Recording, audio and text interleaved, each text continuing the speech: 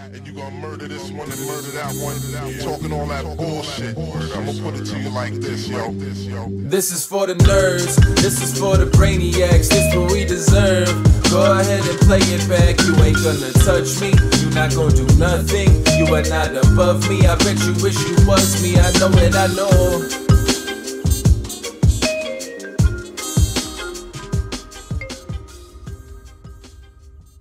What is poppin', everybody? And welcome back to another special episode of the Only Friends podcast, where it's me and my only friend, which includes, but is not limited to, my only friend. What is poppin', Matthew Hunt? I'm doing well. It's nice to be over here for a change. Yeah, you get the beautiful background. A whole different perspective. Yeah, you're not like... He looks dark though. No, he looks great. That's because, you know... On my screens, he looks great. I have to tell you, we made a comment about Conrad's hourly, and he's just really trying to ensure that we're getting our money's worth. I gave you your money's worth. What do you want? Yeah, no, I appreciate it. No problem. What do you guys think about this hoodie? I'm not sold on this hoodie. I don't think I can pull it off. I liked the white one better. That one's a bit like... There's just too much on it, man. Go back to your plain stuff. There's too many logos. But it's Jordan, bro. Yeah, okay, burn it and Jordan. No. Listen. It's a little like street. Right now, that hoodie is perfect for the podcast. I think it's amazing. Just don't wear it out in public. Okay. I gotta say, I turned on yesterday's podcast. I was like, "What is that hoodie?" Like, the white one. I know it's the white one with the blue or whatever. I've never seen you wear something like that. I really like that one. This one's a little street. No, yeah, Berkey's a little street. Well. He belongs to the streets. I had Shulman in mind when I bought this. I was like, Shulman could pull this fucking hoodie off. He ain't you though. Shulman would never. No, I ain't him. Is the problem? I don't think he would wear that. I don't know if he would or wouldn't. My point is that he could pull it off. I mean, if it's a Pirates hoodie in that style, he could pull anything off. He could pull a poncho off, like. Got the bucket hats going. Yeah, you know? I feel like if Shulman just showed up in a poncho at the table, I would just not question it. People would start wearing them. Yeah, right. He makes the style. He is the style. Yeah. It's fetch. It's fetch. It's very fitting. It's very fitting that today's show is titled "Tice Draws First Blood." Melissa, I got to tell you, it looks like you've just consumed a carcass. Yeah, I was gonna ask Guapo to turn my saturation down. I'm like a little like. I mean, those lips are rosy red. Well, usually it's you. I know. And now, at least I'm a girl, so it's a little more normal. It's also making me feel a little bit better. It's making me feel a little bit better because I'm looking at you. And it doesn't look like that, Not red at all. Not red at all. Like, so it's a thing, you know. Well, we've all been got by the... We've all had the lipstick filter on at some point. How's that? Wow, what a difference. That's better, yeah. Guapo, you're a magician over there. Thank you, sir. Incredible. The nice light work, miser sir. has spoken. That's right. Hey, look, you guys think I only do it to me, but I care about the overall production of the show. Sometimes I'm just the one who gets fucked the worst. I wasn't sure where you were going with that. Speaking of blood, I was that was a weird segue. Yeah. Speaking of blood, should we do some blood bending? Let me cook, okay? Just let me cook. Speaking of cooking, my man over here is in the kitchen. Young Landon Tice, you fucked me, kid. I know. In many How'd ways. You get fucked? Well, I didn't get enough action down, and the line's clearly never going to be seen where it was. It was rising like Bitcoin stock. We had a golden opportunity and we seized it. Yeah, I didn't seize enough of it. You're supposed to get wrecked for like 3 months, so that the line just moves as much towards Jeremy as possible. True. Then you start winning. I told Matt I shouldn't play live poker because it'll move the line, and he said stop. We already have our action down. Yeah, no, I'm. He said fuck the side market. He did say that, yeah. I'm being a little facetious. I'm not a greedy man. I got enough in action. And I'm proud of you, kid. You showed up and you tried. That's literally all it took. This is the funniest part of it all to me is like everybody who's memeing like, I'll take the kid who just can see through the souls of Grandpa Santa Claus over there and fold kings pre and fuck your 0.2 big blind win rate or whatever you GTO nerds are doing. Like as if you don't get to play against idiots too and just say, hey man, I haven't seen you 3-bet all day. I'm folding ace queen suited. Fuck off. I think they think that you're going out there and you're on the river like, what's my MDF against this old man? Yeah. Like Right. this old guy who's never bluffed in his life, and you're like, I can't let him exploit me. I have to call with the right bluff catchers. Against this old man. That's how they think you play, I think. Listen, this show is for the people, made by the people, and I appreciate everybody who tunes in. And this is not directed at you guys, not at all. The audience, the poker community, so dumb. Oh, yeah. That's why poker exists. So arrogant. That's why the ecosystem is so alive. dumb. I mean, Well, I mean, the way that the United States populace sees the barometer of success is through daily tournaments. there are a lot of people. There's also like so much recency bias. Oh, like, of course. In the Well, comments, we're everyone's living like, in it right oh, now as Landon, Landon. I know. Team Landon. Like nobody was saying. It's Right. just like, and then JBEX will win something. Oh, Landon, Right. you're fucked. I'm like, so it's just excited gonna for him go to win back it and daily. forth. Like it's Yeah. like Right, like people we're kind of just- doing it ourselves. People Like just Landon won one no, tournament. because we don't like, bandwagon. we're dumb Like, too. Yeah, right, for sure. The photo was How incredible. could we not? I'm so Almost happy. 100,000 views. I'm so happy you picked 3-5. Like, 100,000. well done, sir. Well done. Yes. I have some more ideas. I just have to win more tournaments. The irony is that you actually won it with aces. I know. It's fucking ridiculous. It's the sickest scam of all like, time. okay, I was there from 9 left, and like he got scammed a lot on the final table. Like he got 3-outed like 3 times in a row. I honestly, actually, you know what? We got our action down. Let's fucking talk about it. Bro folds queens at the final table correctly. Yeah. A good fold. Bro folds ace queen suited correctly. It's a good fold. Just doing all the things that you're supposed to do. Why? Because he's in the goddamn lab. He knows what he's supposed to. Why don't you walk us through this queen's hand? Because I, for one, would have just not. You would have. I'm not just fucking not? folding queens, man. I don't think you've ever folded queens pre in your life, have you? No, you just pay. Nothing Nah. beats No. I queens. live in a world where Queens you is the nuts pay. I pre don't flop. think you have to just pay. Nah, I open hijack off 25, cut off calls. This is like 6 left. Cut off calls off of like 23, which like for one, like can't do that. Sure. Not a can't thing. be flat. Well, don't encourage it. But go on. Yeah, not advised. Button rips 20. I'm like, okay, this is nice. Should be a hand. It's like 10s, jacks, like 9s. And Yeah, like, we're happy. If he's playing correct, maybe like an ace queen off, like a king jack suited. But Sure. like, you know, we're asking for a lot. He jams 20. Small blind rejams chip leader. I think he has like infinite bigs, but rejams, folds back to me, and it's just like, all right. Someone here is doing something they're probably not supposed to be doing, and queens just like gets really bad now, especially in like a multi-way all-in where someone has Love it. equity, ace king. Like flipping here to like win the tournament is kind of the wrong idea, I would imagine, just based off of the way that the ranges probably look. So I fold, cut off tanks, and then folds, and then button has aces, small Sure. blind has 10s, Sure. and I would have like won the side, but Got lost 20 crippled. bigs. Yeah, you would have got crippled. Won back 5, so I'd have like 10. And then apparently the cutoff said he had ace king off. That like was going for like the flat like sneak trap. Wow.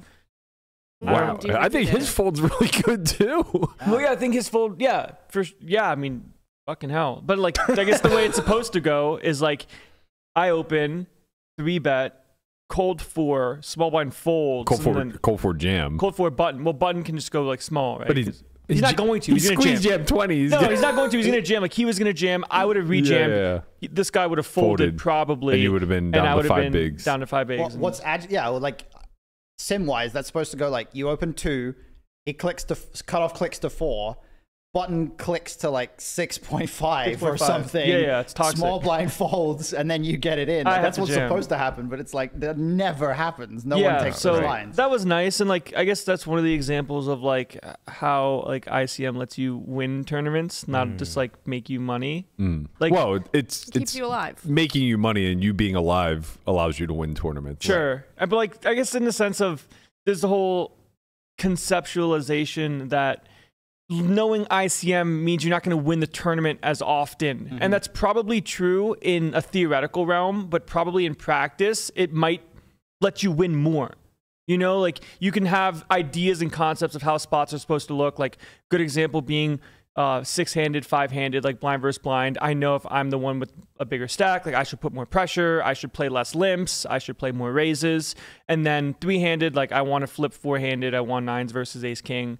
And I just know conceptually that small blind, when I was button, the small blind was second and the big blind was last. And the stacks were like, I had 60 bigs, small blind had 15, the other guy had like 12. So I know in this spot, I should just go really hard with opening the deck and playing a lot of open jams versus just playing raises. Because if I raise, small blind can take the jam spot and now I have folds. But if I jam, I force him to not play a hand.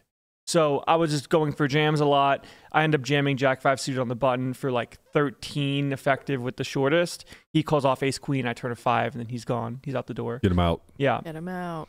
And then one heads up. ICM is like it's like a cycle. It's like a market, right? Because ICM is for poor people, right? But what happens is you study ICM and then you're poor, so you use it, and then you become rich, and then you stop using ICM, and then you become poor again.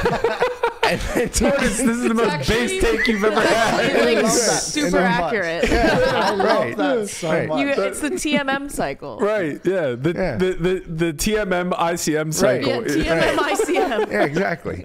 ICM will get you to TMM, which will then make you poor all over again. Fantastic, Berkey's Tortoise. TMM ICM, and he would have gone broke with the queen. Exactly. So. Which is why I exited the cycle. Once you get to TMM, you leave. Yeah, you realize. You realize what. Once you get to TMM, you have to quit tournaments. Exactly. Yeah, exactly. And you never have to exit go the back. market. Right. Get out of there. Yeah, I liquefied. Profits. Can you tell him I got crypto and Bitcoin on my brain? I mean, it's going through the roof. What are we going to do here? Baby. Peak highs. Pump it Are we up. all-time high? Not yet. We'll get there. But we're pumping. Let's just stay Really at 60 close. for a while and let it settle down, and then we'll shoot pump back my up. alts. What's the all-time high? Pump my alts. 69. 69. Nice. How do you not know? I thought it was 72 for some Nice. reason. Maybe the real prop bet is Landon versus Bitcoin. Ooh. I mean, okay, so like let's have a little bit more fun with this. By the way, I want to make it very clear that this is what it is. The kid won a $400 fucking non-daily. Yeah. It's something to be very proud of, but he didn't go out and win the super high roller ball yesterday. Right. But I want to have Hey man, not to the American public. You take that shit back. Right, that's fair. Honestly, but people probably think he has a better chance in the high roller bowl than he does in the know, dailies there's- because They he doesn't know how to really exploit do, the though. bad They're players, like- but he knows how to play against the good players. Right. And that's kind of like what I want to have a little bit more fun with. Like I want to keep this conversation running. He wants because to take a beat right now. No, not that. But I do want to I want you to get your props, and I also just want to kind of shine a light on what a ridiculous concept. I hope this is muted. It's definitely not. What's going on? Why are we playing Guapo's that? stimming. Guapo's like, I need to put something up. I too much need to power put an over asset there. up. I haven't done it in forever. I just kind of I want to touch on the narrative that somehow being studied is a crippling thing or A detriment. Yeah, it's like a detriment somehow to somebody's ability to play. Well, this used to happen to Ben CB when he was streaming, and people would say, like, you couldn't beat microsticks cash. Like, it's Right. totally different. You happens all wouldn't the time, understand. yeah. And then he would be playing like a 25K FT and then have like 1 cent, 2 cent up. Just has like 1,000 buy-ins in 1 cent, 2 cent. Yeah. Just to prove a point. Yeah. It's like such a ridiculous narrative, and it's actually worth pressing on a little bit because I think it really illuminates where logic starts to get flawed or is just completely lost. People try to rationalize things as far as their experience goes, right? And they don't. The issue is they don't have any experience in Landon's head. Right? They don't have any experience as the studied player, as the knowledgeable one. So they only see what they see happening in practice, which is, of course, guys like Becker are going to rip off a lot of scores. Guys like Lonis that, aren't necessarily putting in the same amount of lab work. They're very competitive in a specific environment that lends itself to being good at the psychological element of the game, being good at applying a ton of pressure against people who are scared money, being able to recognize these soft pocket spots, so to speak, in the environment. But at the end of the day, good sound poker wins. It's really impossible to create some sort of conversation where you could just point to somebody who knows a lot about the game and say, he's a dog against this guy because that guy got the dog in him. Right. You know? It's like based on nothing. Yeah, it's like, what the fuck are we talking about? That would be like saying Barry Bonds couldn't really do very well at a high school level. Yeah.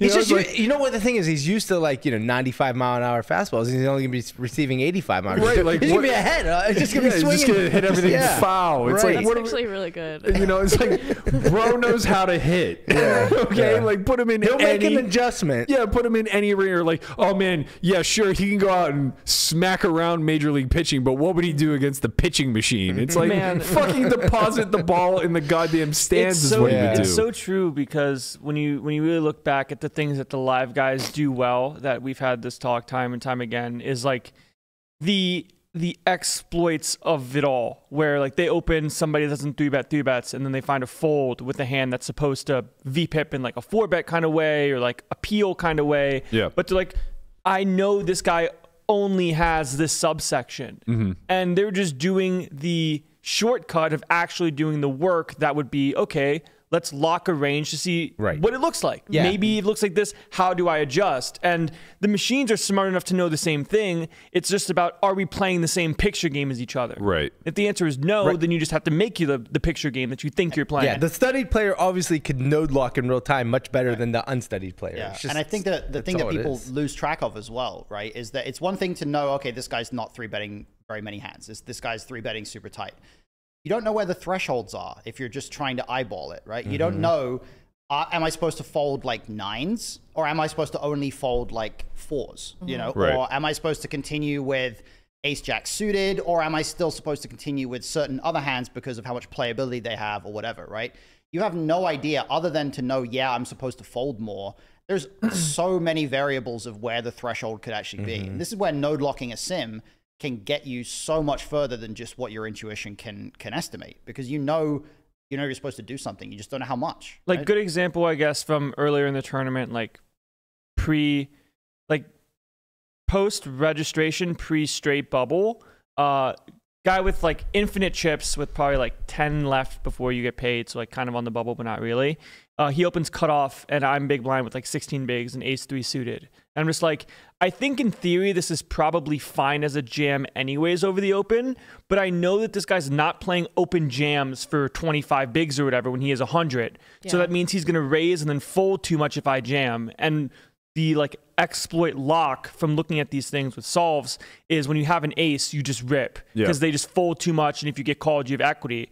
So I jam here like with full confidence that it's good, and he folds. And it's like, these are plays where before like I actually studied as hard as I have, would just peel here because it feels so comfortable to just peel, play post flop, not risk too much. But you actually realize playing out of position sucks. Having a huge raise fold gap is a big issue, and you take advantage of that by jamming yourself. Well, I think I think the thing that you're pressing on there that is so common in the live realm, and what people believe that a lot of quote unquote exploit players do really well, is that they understand risk profiles.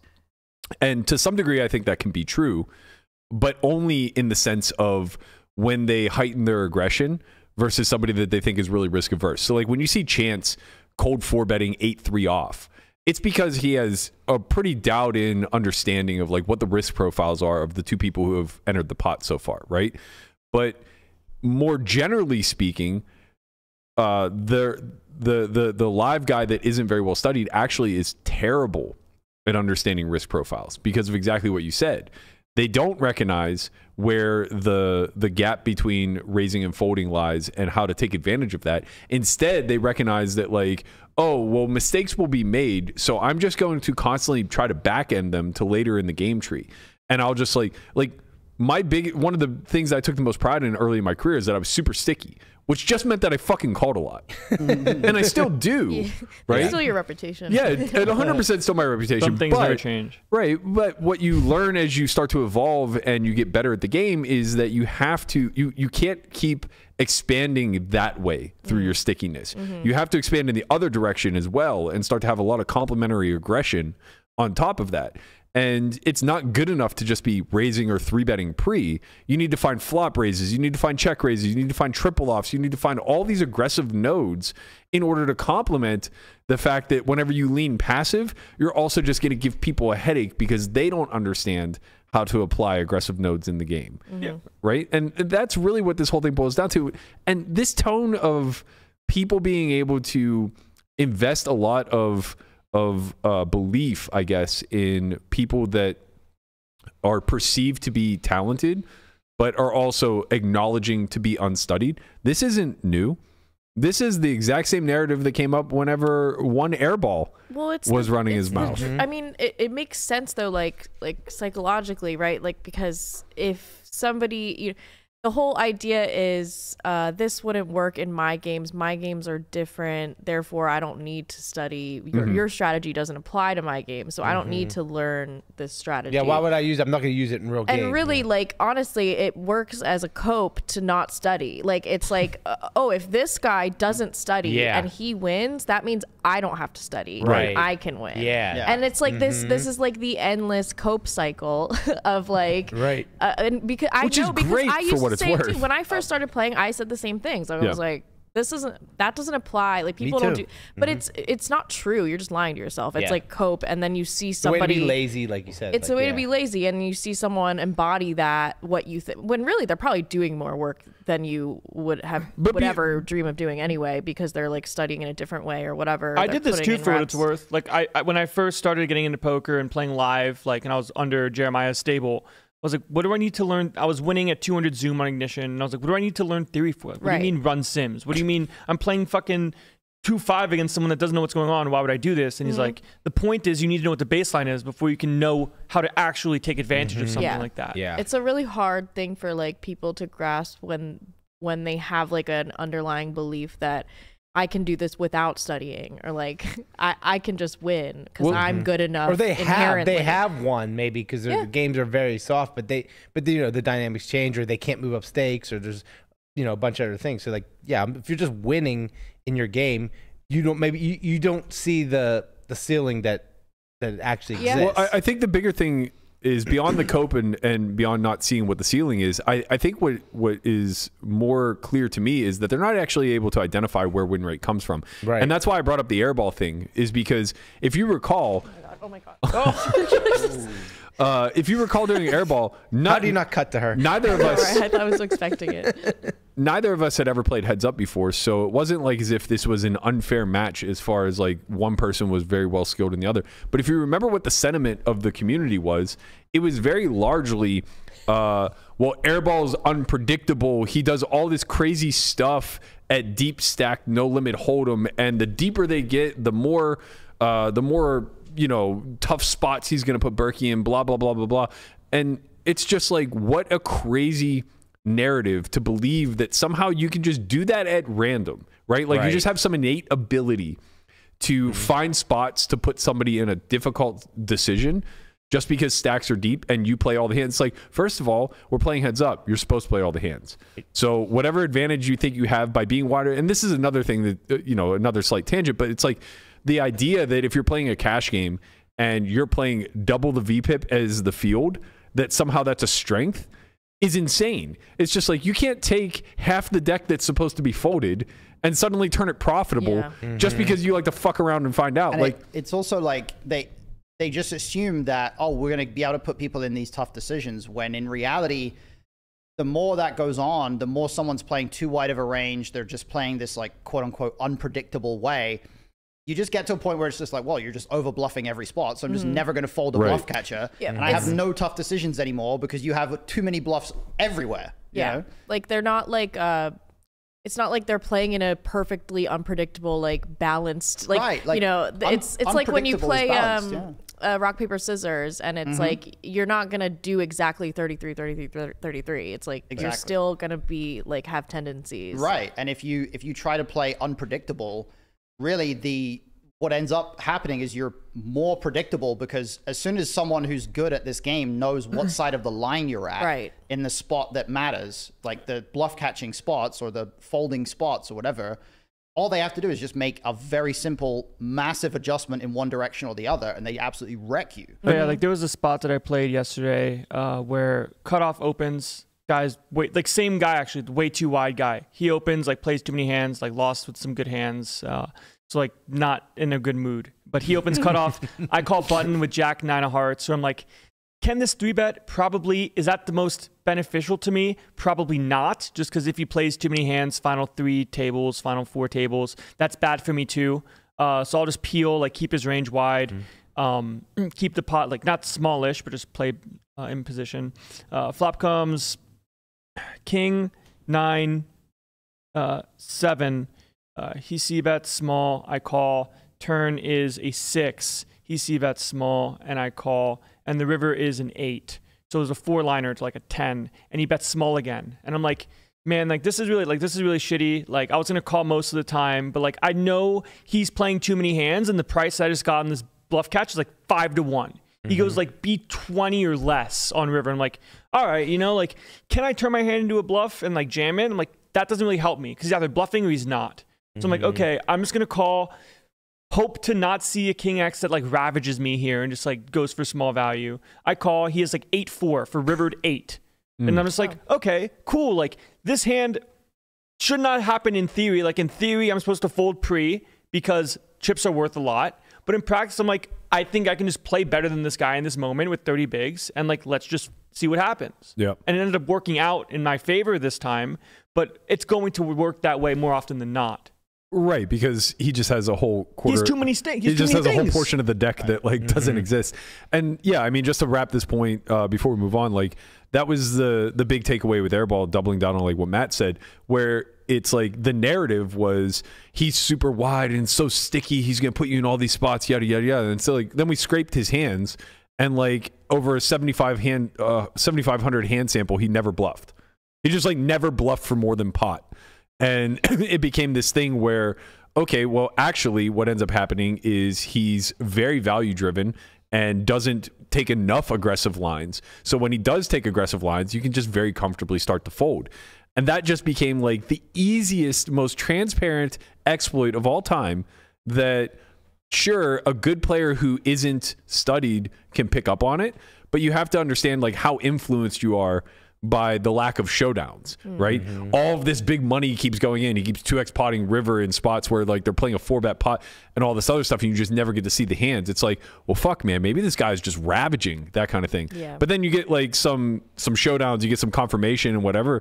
And it's just like, oh, okay, actually he's way too tight and doesn't understand how thresholds work. Like that was the biggest edge that I had in the heads up, was that he just had no concept of where bluff catching thresholds relied. Mergy a lot. He was super mergy when it came to his betting strategy, which made my life really easy because I got to call and raise a lot. And then he was super tight from the bluff catching node, in the sense that like as you got later into the game tree, he would just start over folding, which was weird because obviously like, you know, the solver is just savage, man. Like you could be 600 big blinds deep playing a 3-bet pot, and if you flop top pair, top kicker, it's looking to 3E. It's just like, okay, we have to have all the money in by the end because you're playing against 90% of the deck and you got it here. Yeah. And it's like just no fear of like running into better. Just doesn't care. Loves playing for stacks. Right. But like, because he's a field guy who doesn't study and doesn't understand ranges or range morphology or anything along those lines, he's thinking from the standpoint of like risk aversion, right? And that's why I said live guys aren't very good at risk profiling. Because like from his vantage point, if you give him the exact same spot where he's playing a 3-bet pot with top pair, top kicker, he immediately starts saying like, well, if I bet large 3 times, I don't ever get called by worse, right? So now the whole strategy is born off of, I can't really bet 3 times and expect to get called by worse unless I have the absolute fucking nuts. And that's why when you face the triple, I think like that. It's an easy trap to fall into when you don't have the landscape of understanding solver work. Yeah. There is probably a difference between MTTs and cash in this regard specifically, because when it comes to like deep in the tournament ICM, like value for your chips, it's almost like there's a threshold in tournaments where you need to find a range that calls and is worse. Yeah, of course. Otherwise, that's true in cash too. But like specifically in heads up, when ranges are so wide, that becomes less of a question. Yeah, more so if they don't call, it's their problem. More stuff to call. I think that the missing element here is, I think in tournaments it works in the inverse way, where in cash games you're looking at like, well, my value has to get stacks in. Correct. Therefore, I'm going to fill up my range with bluffs to make sure that I can stack my value. Absolutely, yeah. In tournaments, you're looking at, because the value of chips is going to change. There's going to be some spots where it's like, I really don't want to have to triple off with a bunch of bluffs here. Yep. Therefore, I'm okay with sacrificing a little bit of value with the top end. But just ICM in general, like ICM favors smaller sizings. It allows you to be comfortable not necessarily getting absolute max from the top in exchange for not playing as big of a pot and having the ability to bluff for a slightly better price. I mean, that's literally the definition of risk premium, right? Like if the equity threshold for getting value is, say, 60% equity, and you have a 15% premium, now the equity threshold is 75%. Exactly. Right? And that's something that people don't inherently understand. It's impossible to just inherently understand that. Like there was a hand I played, I want to say final 2 tables, where I opened king queen off from hijack, big blind calls, and we're like 23 effective.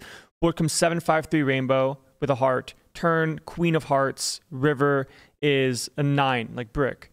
And flop goes check check. Like just not betting this flop, bad flop, and he probably has leads, and I don't think he leads enough. So if he doesn't lead, I have a pure check back anyways. If he plays no leads, you just never bet. You just can't bet. Turns a queen of hearts. He checks. I'm like, okay, for chips, I would just go like GO2, which is like pot, maybe a little bit more, but around pot. I'm like, with ICM, like I can't just go pot all in here because I don't want to go pot all in here with my bluffs and things along those lines. So I go for bet 75%, so a little bit smaller. He calls, river's an offsuit 9. He checks. I'm like, I just have too many hands that look like I can be bluffing, like the ace lows, like ace 5s that I would check back flop and then bet.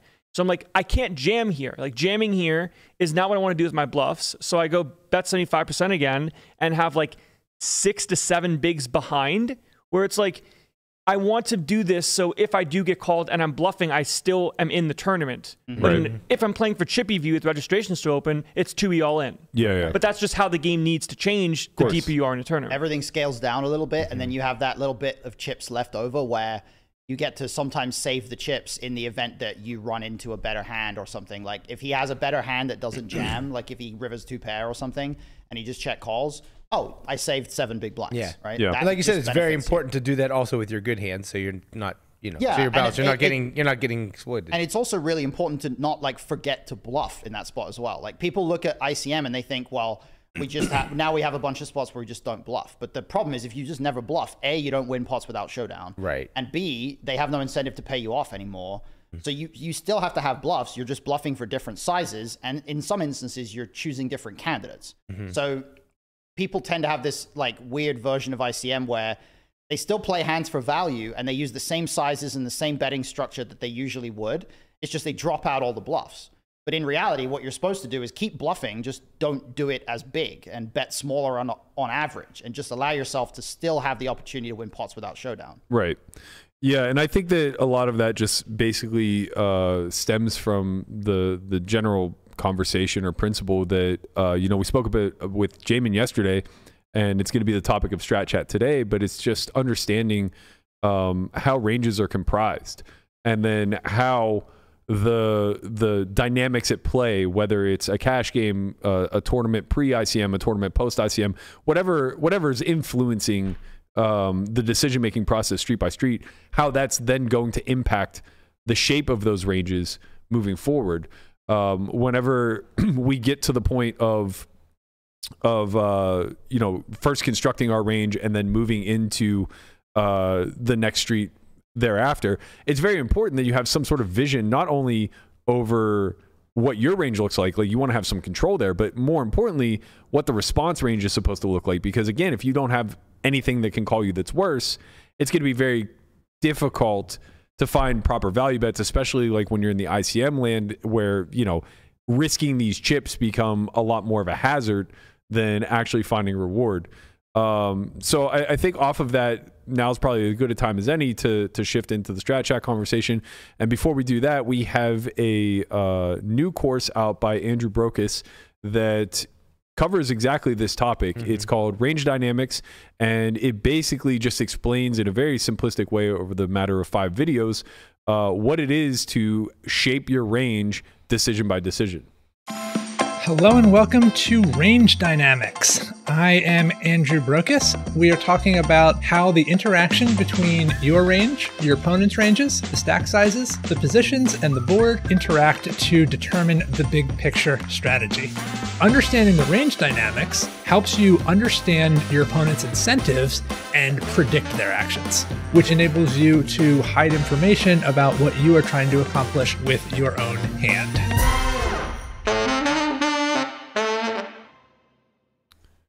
So that new course is Range Dynamics by Andrew Brokos. You can find it now on solvefory.io. Head over there, just sign up for the all-in access pass, and you will have access to not only this course, but hundreds of others, including about a half dozen that Brokos has done himself. They're all amazing. Yeah, he's the best. He legitimately is like one of the best in the space.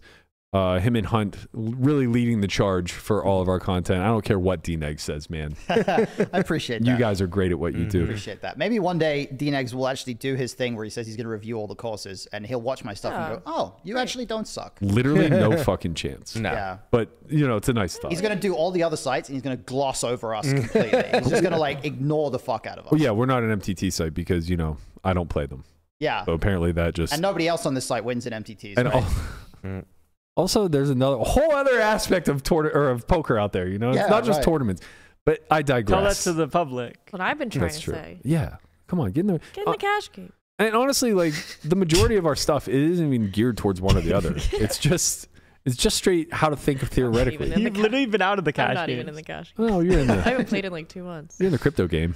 Crypto streets. I'm hoping When's that course coming out? Well, the course is gonna start with you need to ram your head against the wall a bunch of times and like lose some brain cells and then just click a bunch of buttons. So you're doing a tournament course. Yeah. Yeah. I was going to say, there's definitely some people out there who've already done that. Yeah. Okay. Perfect. I'll take them on. Dog's Taking guide on to students. shitcoins. Yeah.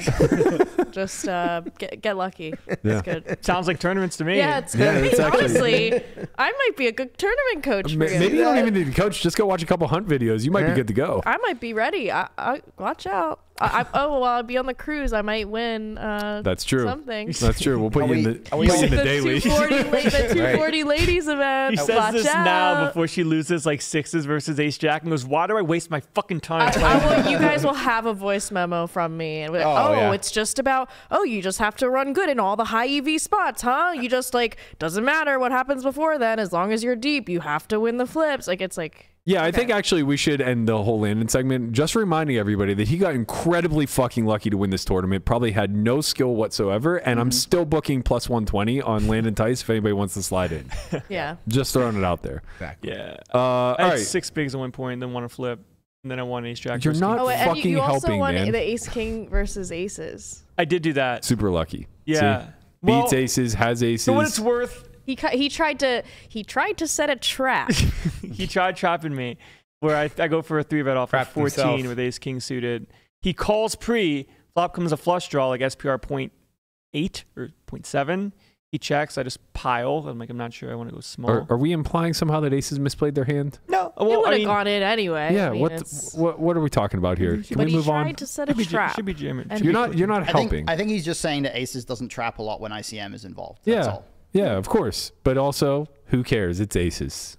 Well, You still stink at poker. I'm taking plus 120. Can we move on? And I am the new head MTT coach. Right. Yep. Face is going to be plastered all over the Solve for Yeah. Why billboards. And it's gonna be like shit coins. Like, what does that have to do with anything? Not relevant. Just make a what course does with it? a title like it's a tournament course, and then people open it up, and it's like, And I'm surprise, like, it's all about shit So coins. here's how to set up your wallet and go on Deck Screener. And they're like, that's not what? Not what I Can I signed have up my for. money back? All right. no, non-refundable. So today's Strat Chat is kind of something that we've discussed a lot in the past, and even something that I think we framed some of our content on the site around. And it's the notion of graduating from playing your hand to playing your range. Now, the irony, and this is something that I think Landon and I have discussed at great lengths, is I'm a big believer in hand play, but only after you've learned how to range play. And this graph that Peter Clark at Carroters 1 put up, big shout out to him, kind of embodies exactly what the process looks like. And this meme is obviously very famous, but it's one that's really applicable in this sense where when you first start out the game, you're literally just playing your exact 2 cards, right? All you know is the hand rankings. You're just trying to figure out like what's the worth of this particular hand, and you know, do I want to bet? Do I want to call? Yada yada yada. Eventually, you start to study. You fall into some exposure to, you know, smarter people who are either educating or just educating by proxy of putting their own content out there, whatever. And eventually, you start to understand this notion of range, right? And you really begin to understand a little bit more about how the game's, let's call it, variables are set, right? Position matters a lot. Formation is going to dictate what the range is, et cetera, et cetera. And you start to graduate out of this notion of just like everything being random and only my 2 cards matter. Once you get to that point, though, I think a lot of people hit a big plateau because it complicates the game in such a way that you start to lose sight over what the actual incentives of your particular hand are because you're so caught up in the notion. And I think this is where the divide really begins to occur of I'll take the live guy who's out there exploiting Grandpa Joe over the fucking GTO guy who's Grandpa thinking about Joe is catching a lot of he's catching a lot of strays here, by the strays. way. But you sorry know, to Grandpa. But he's out Anybody there. out there who's a grandpa named Joe? Yeah, sorry. Sorry to Grandpa. You also probably suck at poker. Just saying. Sorry, Yeah, Grandpa. bro. Statistically, it's pretty likely. Yeah, it's Statistically, pretty yes. probable. Stop dunking on Grandpa, bro. Move on. You get to this point where you know the community is like, oh, I'll take the Expo guy who knows exactly what to do with his 2 cards versus this old man who doesn't ever have bottom of range. Blah blah blah blah blah. It's like, yeah, no fucking shit. You could still do that from a theoretical standpoint, even thinking about range versus range. If you know that your opponent doesn't have this portion of range, you're still thinking about range, right? And I think the narrative shifts then to, well, if you're considerate of your whole range of, I got to do this for balance sake, I got to check back top pair against somebody who calls too much in order to stay balanced, you're missing the forest for the trees, right? Like you're so zoomed in on one specific detail that you're forgetting about the fact that anybody who's studying still has their own personal brain. And they are actually able to use it.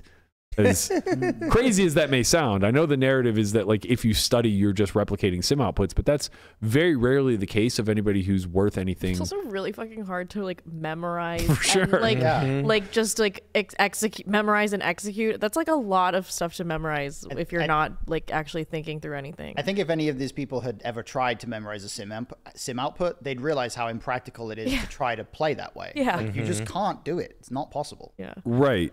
And even if you could, you wouldn't want to in most instances. Right, exactly. And that's the part that they're right about. Yeah. Right? Like, but the point is, and I hate to let the cat out of the bag, but good players aren't trying to replicate these outputs. They're using it as guardrails to kind of understand, well, what is supposed to happen in a vacuum? And then how can I apply that to my particular environment? Like the vast majority of the study that I do with anybody who plays in these very big uncapped games where you're thousands of blinds deep and stuff like that, it's never looking at 100 big blind sim and saying like, okay, I'm going to do that, right? It's looking at like whatever depth we can actually get our hands on that's reasonable as far as like range construction goes, and then playing with the boundaries and saying like, okay, well, can I toy with this particular fringe sort of hand class, right? Like maybe I can get a little bit wider with my suited gappers. Maybe I can get a little bit tighter with my offsuit ace X because I'm finding that, you know, there are issues with this, that, or the other. But it's always born off of a bigger principle, right? Where, you know, you start to just have some environmental observations where it's like, well, a lot of people are a little hesitant to call 3 streets. So maybe I need to find ways to like delay both my value bets and my bluffs to turn and river more. People are afraid to play big pots, or they are encouraged to play big pots. All of these things, they're greater principles, right? But it all distills back down to, well, what ranges are doing these types of things.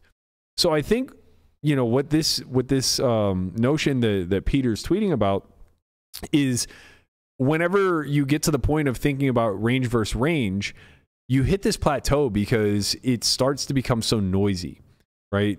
You do fall, or maybe not everybody, but a lot of people fall into the trap of, okay, well, this is a lot to juggle, so I'm much better served in trying to replicate what the sim wants to do here than I am trying to figure it out on my own or to take away bigger bigger concepts from this and then just freestyle in real time.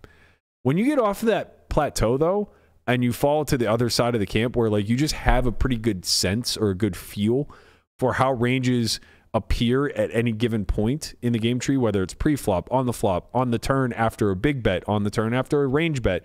Like once you have a pretty good understanding of how ranges fluidly move through the streets, you can get back to the hand level, right? Because splitting strategies is an easy thing to do. And playing for balance sake is not really necessary unless you're putting in a fuck ton of volume against the exact same. Cash. Yes, exactly. Which, by the way, even putting in a fuck ton of volume might not matter if it's anonymized, right? So when you're playing live, they just don't get to see enough showdowns. And when they do, they don't have like perfect recall. When you're playing online, if you're in an anonymous pool, those stats are meaningless. Like all their HUD stats are meaningless.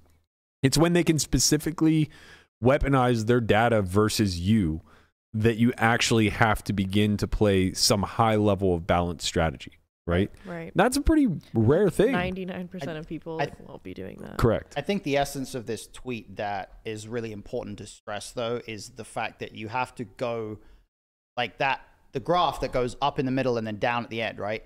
You have to start at the beginning and you have to go all the way through that to get to the point where you can effectively do it in the way that elite players will do it. Because unless you go through that process of trying to learn how to play according to ranges, you're going to end up doing things that you have only one hand in your range. Only this exact hand ever does this, right?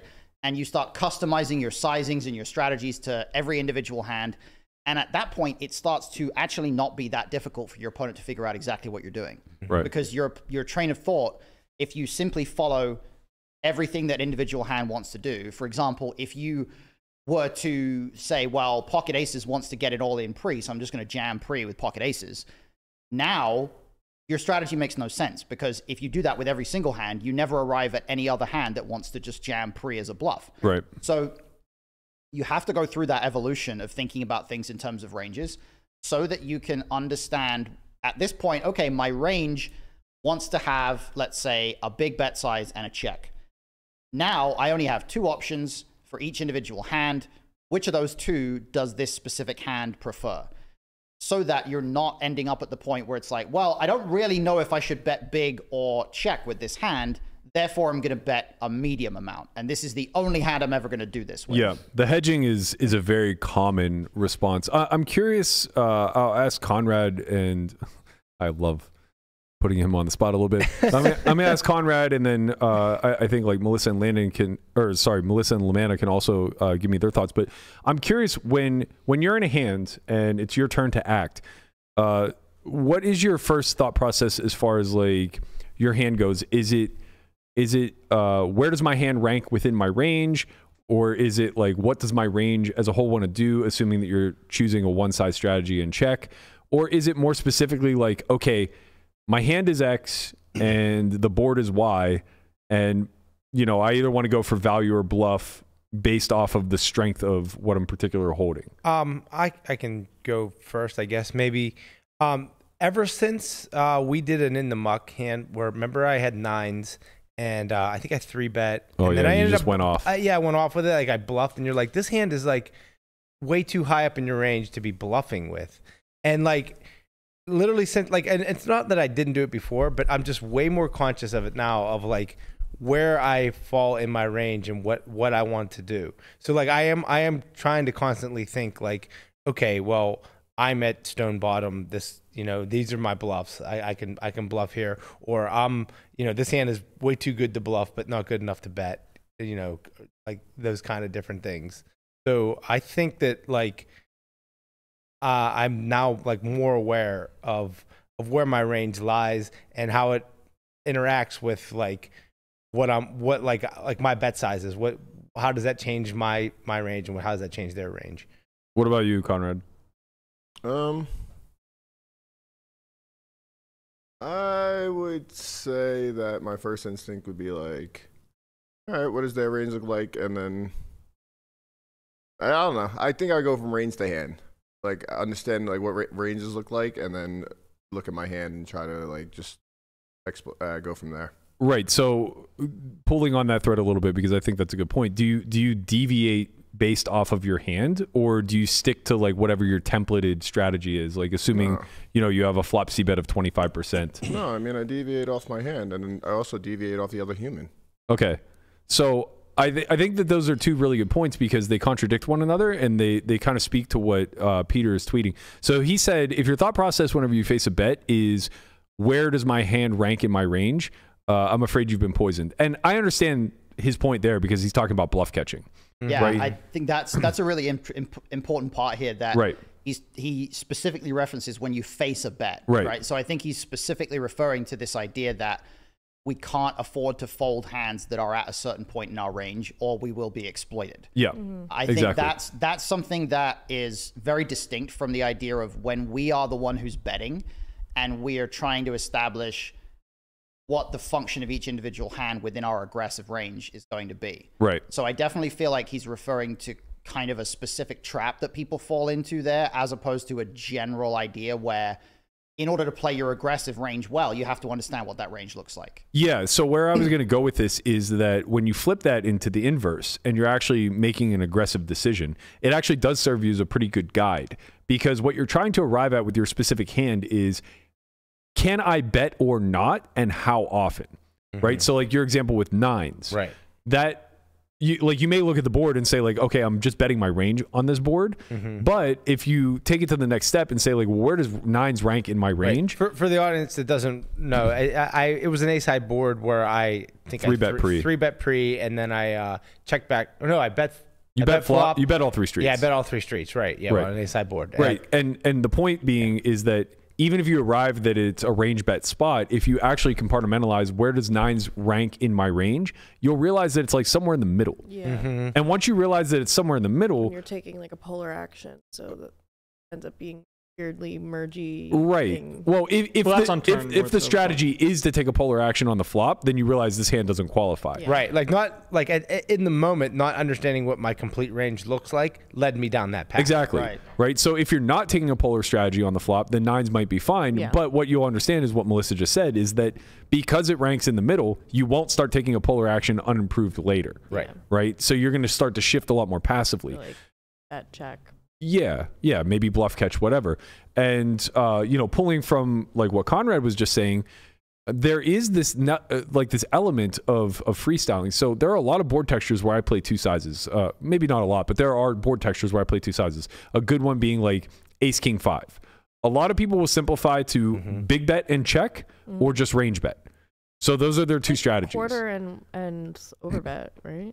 That's what I play.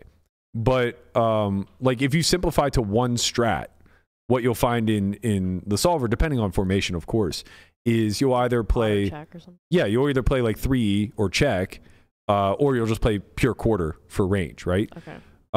I want to be as aggressive as possible, and I want to be betting as much as possible. And if I know that quarter is available and big bet is available, I think I can find a way to balance that in real time that isn't going to leave me exploitable, because if I choose either option, my opponent doesn't know that I'm actually splitting. Right. Because both of them occur in reality, and check is pretty infrequent. This, I think, is a really important point, because this is one of the key aspects of information that, particularly in live poker, gets obscured. It's that, excuse me, when your opponent takes a strategy, or when you take a strategy, and they see you make a certain bet size, all they know from that is that bet size is part of your strategy. Correct. Yeah. They don't know when you overbet that flop. They don't know if you're playing overbet and check, right? Overbet and small bet, or maybe you're just like range betting for overbet, right, like just making mistakes. Maybe you fucking misclicked. They don't know. Yeah, and the same goes for a lot of like Landon talked about a potential lead spot earlier on where villain is supposed to lead in the big blind.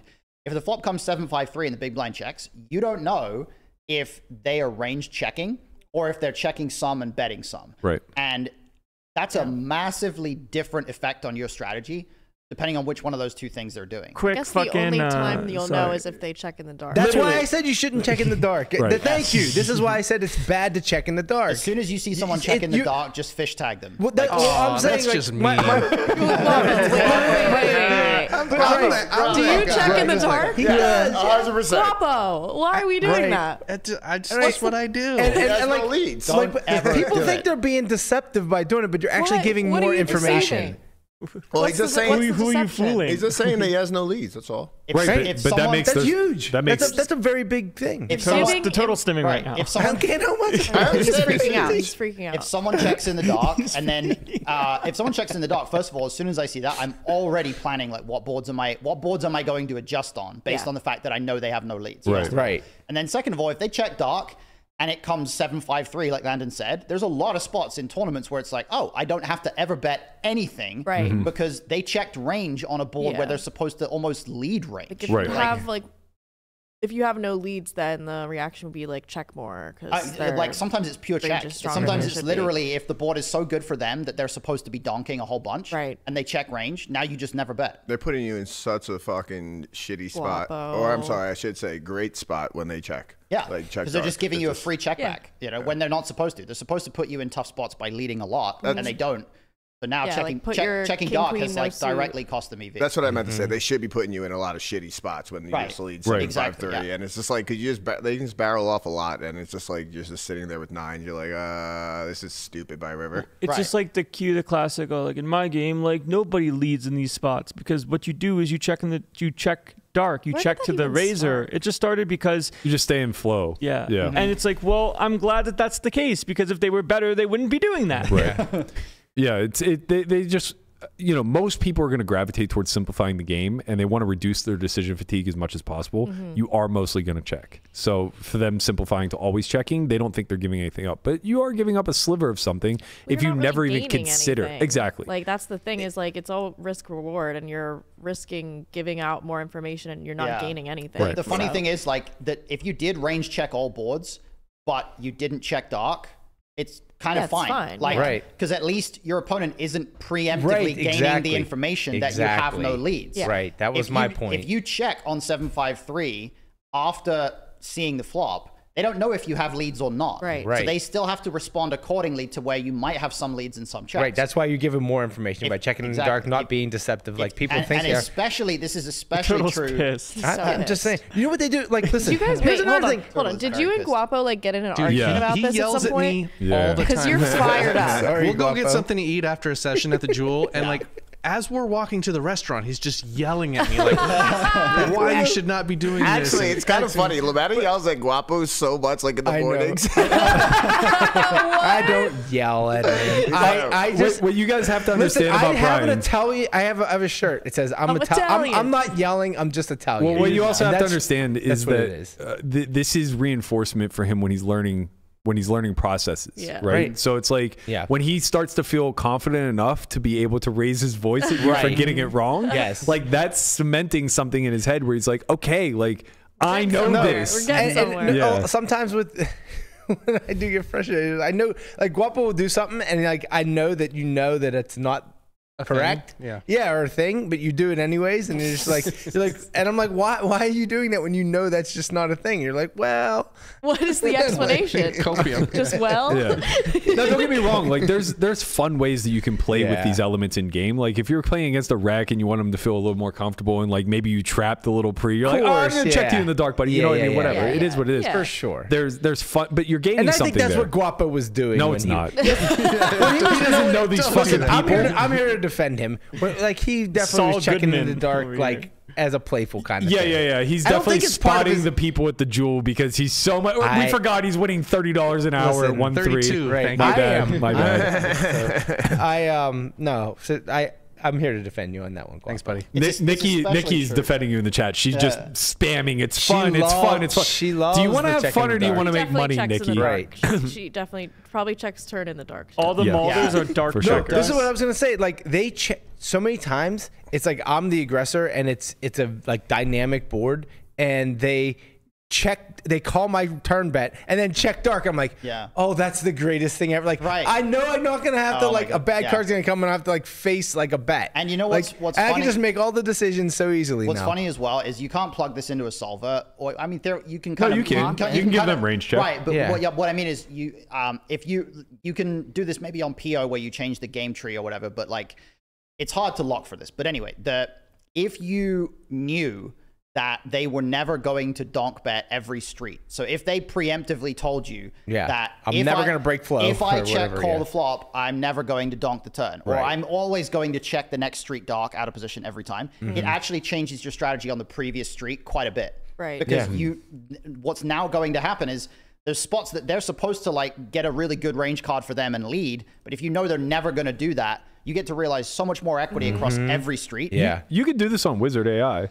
You can just run it to completion. Wizard AI isn't sequential street by street. Wizard AI solves each street individually, and if you change the river tree, it doesn't affect the flop. You can sim. do it on PIO, I see. but not. Okay. Yeah, you can do it on PO. That's why I said it's hard to do it because you have to set up the full sim with no donks in the tree, and then you also have to run a separate sim with donks, and you have to see what the difference is. Some people do this by accident sometimes with value. You know, where a flush card completes or a board pairing card completes and the flush completes too, and then like they lead all in. You're like, God, like how did you do that? Like I was gonna check back if you didn't. That's why it's good in some spots. Like there's instances where you do want to retake the betting lead based off of the range that the in position player is going to barrel, where it's mostly call it one pair or two pair. But then a flush comes and plus a straight plus a paired board where you're calling with the second pair. Now you're like, but in practice, that's never a bluff.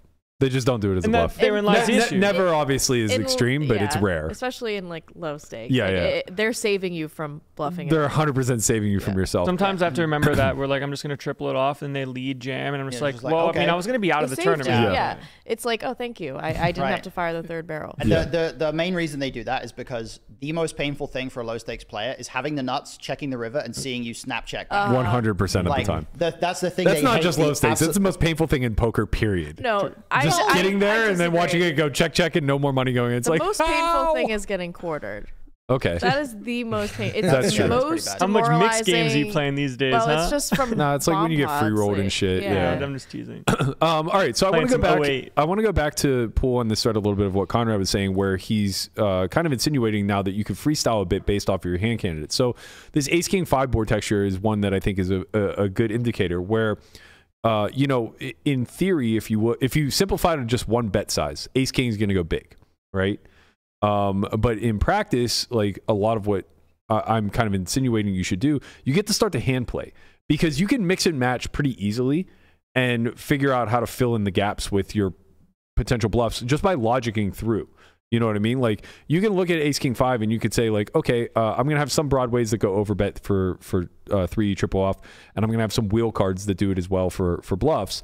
And then I'm just going to have like, you know, my Ace 5, my pocket 5s, my pocket kings, my Ace King all in big. But then you realize like, oh, well then what am I putting in small? And it's like, well, of course I want to have like Ace 10, Ace Jack in small. I want to have like all these weaker hands. It's like, well, sometimes when you have the board locked down, like say you have Ace King suited that blocks the back doors of the king or the ace or whatever, right? And it's like, there isn't really much that you can get called by here other than 5s. It's like, okay, well, I'm going to just freestyle here and know that I can go small with this hand too. You know what I mean? Same thing with like Ace 5. If you block like the King 5 suited and you block the strong hands that they could have, those type of things. It's like, okay, well, I'm going to start to go small here. And really it just comes down to having that full vision over what your range is incentivized to do one way or the other. And the only way to do that is by having looked at both simplified strategies. And also just start, I was going to say, starting off knowing that you can go big. Right. Like, it just like, actually, it's knowing what the core hands are that want to choose that big size and then like populate around it, right? I think this carries on into a very good point. So Carrot Corner's in the chat, shout out to him. Peter Clark, he said, for what it's worth, I think this meme also applies to spots like bluffing opportunities, where if you reason to yourself, if I'm not bluffing this, then what am I bluffing in a spot that's massively overcalled or overdefended? You're just simply punting. And I think that this works in the inverse too, or the easiest way to display this maybe is the inverse, where you'll arrive at river some of the time where these low probability outcomes occur, and you just have the board like totally locked down. Like you have Ace King on Ace King 5 Ace Ace. Yeah. Right? And it's just like, fuck me. They can't have anything. Right. Like it's so hard for them to have anything. What do you have? And it's also hard now for your bluffs because like Queen Jack doesn't really want to bluff. Kings don't, a king doesn't fold and Queen High just wins. a lot, you know? So it's just like you get into this weird area where it's like your bet frequency is next to zero, but you have quads. Right. And so you think if you follow that train of logic of like, well, if I value bet this, what else am I value betting, right? And you kind of arrive at nothing. Like, I really don't have any other value bets. And then you ask yourself, you know, on the other side of it, like, well, I also don't have any bluffs. Like, I literally never have a bluff here. Does that mean that you shouldn't go for it with quads? Of course not. Right? Like, of course not. It's kind of like an over obsession on balance. Exactly. Like, oh, well, I want to stay balanced here, so I'm going to check down quads. Yeah. Right. Like, it checked to me, and I'm just going to check back. I can't think of anything to balance my range with, so I must check. Right. It's just more important that I see his hand than it is that I actually go to for value, and maybe he makes a mistake and calls me. That's a really good point, because like nobody would ever do that in real life, but like they do that in like they do the inverse with the bluffs. Right. They'll say like, oh, well, I have 5 high less here. Extreme version of that. Exactly. They'll be like, well, I have 5 high here, and if I don't bluff this, then what the fuck am I bluffing? Right? And it's like, well, sometimes you may have made a mistake earlier and there's no reason to over compound it here. Like, there are so many board textures where like bluffing is just really, really, really hard, right? Nerfed. It's kind of sometimes you're supposed to check back like hands that can't really win. Like, it's not always supposed to, but just lose sometimes. That same example, same example is a very clear one where it's like it's ace king 5 ace ace, right? And they defended 2 big bets.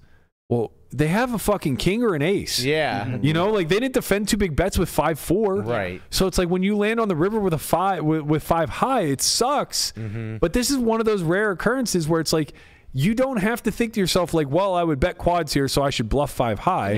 And if I don't bluff this, then what am I bluffing? Because this is clearly bottom of my range. It's just like I can't win. So right. It's like, yes, you can't win. So many times. You can't win. Lock into that because they are just over defending this bet. Winning is not making the bluff. Right. Not making the bad bluff, because like it's all about like your EV, right? So like not making the bluff is plus EV, making is negative EV. I think so that's the win. There's 2 other things as well that we have to keep in mind here as well, which is that number one, the really rare, unusual runouts don't contribute a ton to your EV because they're really rare. Exactly. Right. So if you end up under bluffing some obscure runout like ace king 5 ace ace, it's not a big deal. Yeah. That's the first thing. The second thing is that a lot of the time, if you end up on the river in a spot where you feel like your opponent is massively underfolding and you just can't bluff anymore, usually you did something wrong on an earlier street. Right. Because quite often, even if you anticipate your opponent to be the type of player that is going to be quite face up, you can alter your earlier street strategy in some subtle way to make sure that they still have hands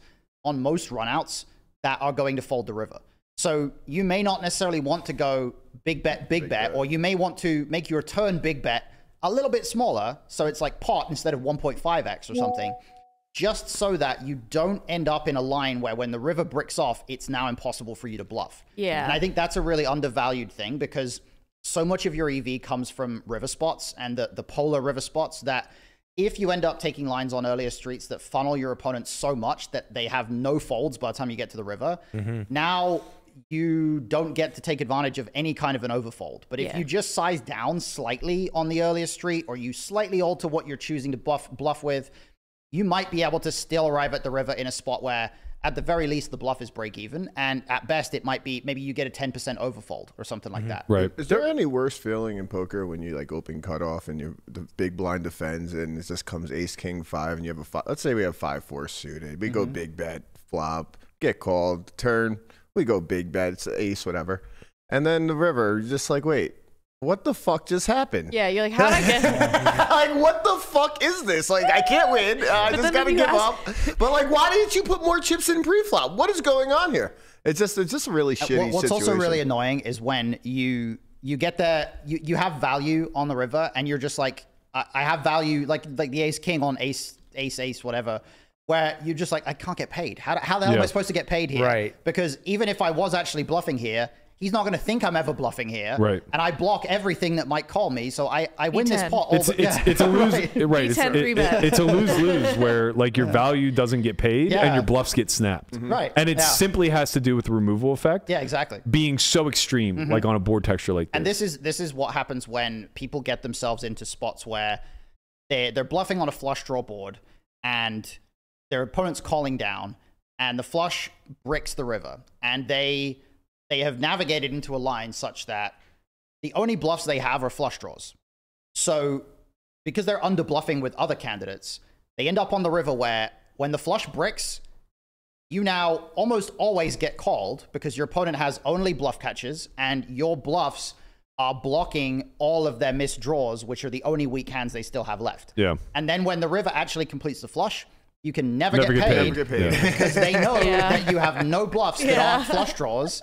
And when you bet, when you actually make a flush, you don't get paid. Or you get cooled off. Yeah, or you get lose to a better flush, right? Yeah. So this is like an absurdly common scenario, and it all comes from people, first of all, just assuming that flush draws are good bluffs in every single spot, which is not always true, but also just not finding the right other bluffs to add into your range so that when the river does complete a flush, you can still have bluffs. I think that's the key factor to hone in on. Sorry, Conrad. But like the previous board we talked about with like the trip aces, what happens is the biggest reason why your bluffs don't perform is because they're not calling appropriately. They're overfolding those previous streets to a degree where you're fucked whenever you land on river. By the time you get to river, you're and especially if you're betting big and then you're kind of shooting yourself in the foot and then you get to the river and you're like, oh, they always have it. They always have top of range, but it's like, well, you've like narrowed them. Yeah, and this happened to me like I've noticed this like in game where you know, I would make on a previous street, like you said, where you say like, oh, you make mistakes on previous streets that don't allow you to bluff. And I've noticed a few times where I was like, oh shit, I bet too big on the flop. Now the range is too narrow that for me to like bet this turn. Yeah. And I reckon I was like, why didn't I just bet small? Smaller, that way the range is wider, and now I can bet. And that's the thing turn. When you start to get to the point where where you graduate over range versus range, and now you can play hand versus range. Now you can actually correct.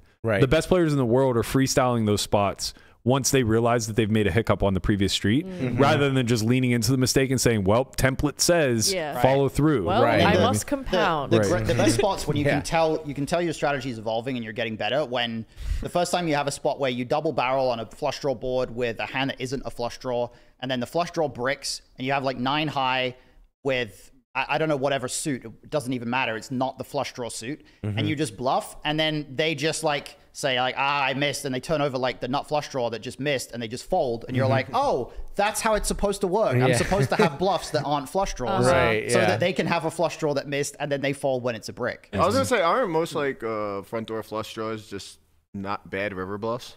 When it comes down to it? Really, it depends massively on the run out. But if it's like a brick, if it's like, let's say it's like king 10 deuce, and then it's like a deuce and then a 3, right? The most brick run out you can imagine. In that spot, you want to make sure that you still have a bunch of straight draws that don't interact with the flush draw, because now the flush draws are the most likely check call type hands for them.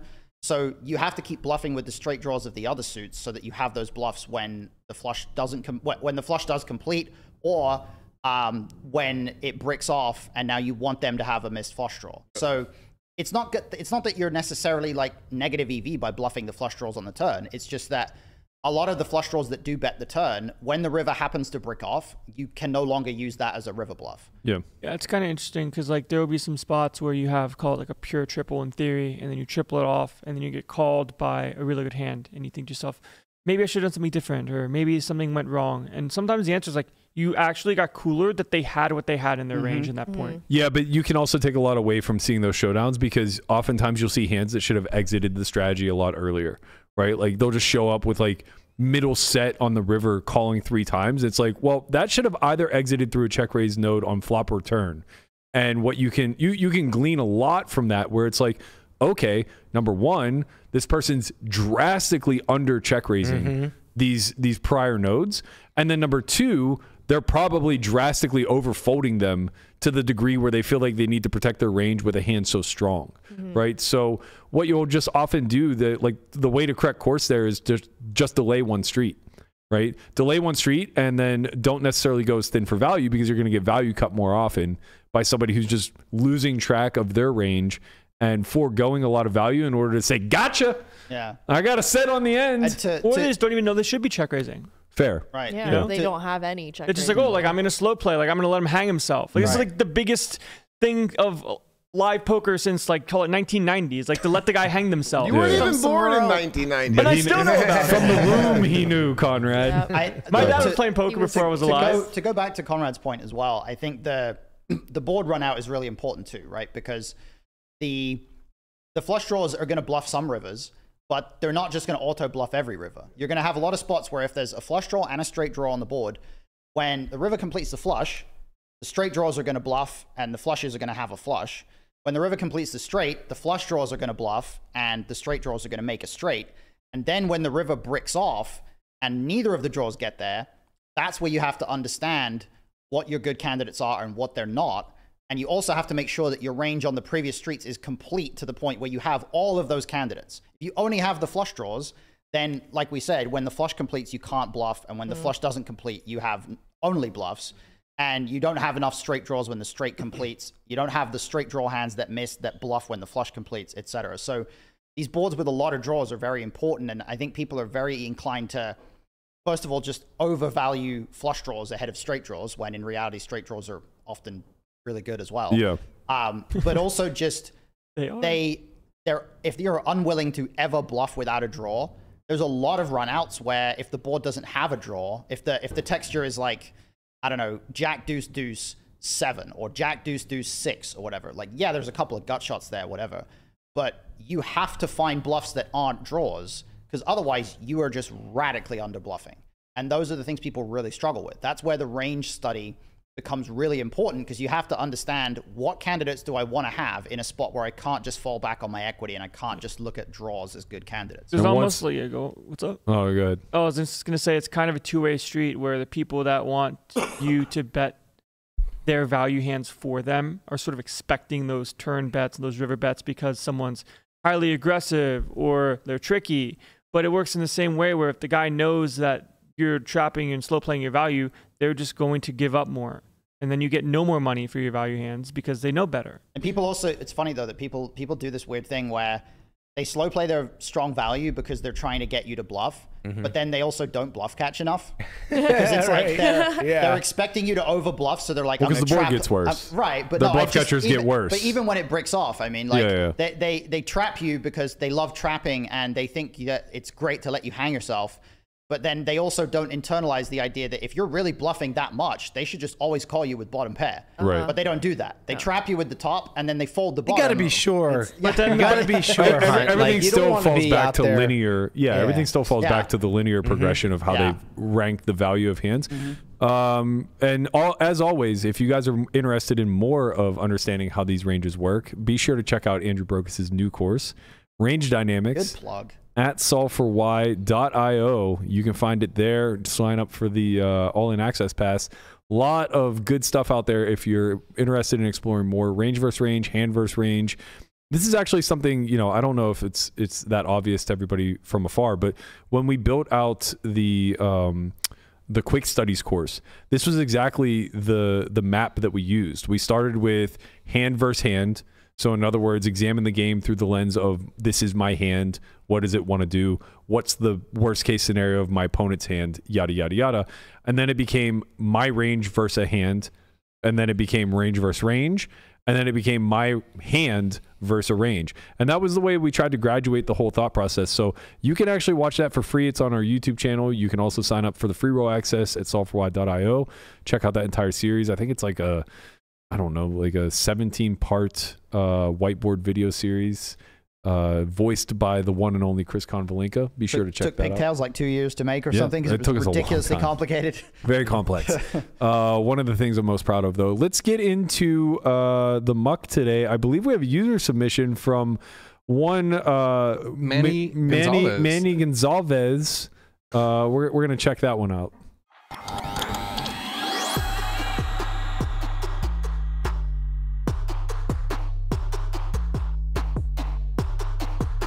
All right, Guapo, since your cousin played this hand, why don't you...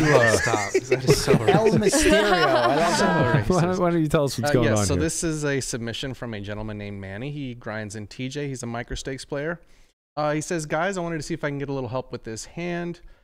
Guapo mentioned a couple segments ago that sometimes he overplays nut blockers, and I feel I may have done the same.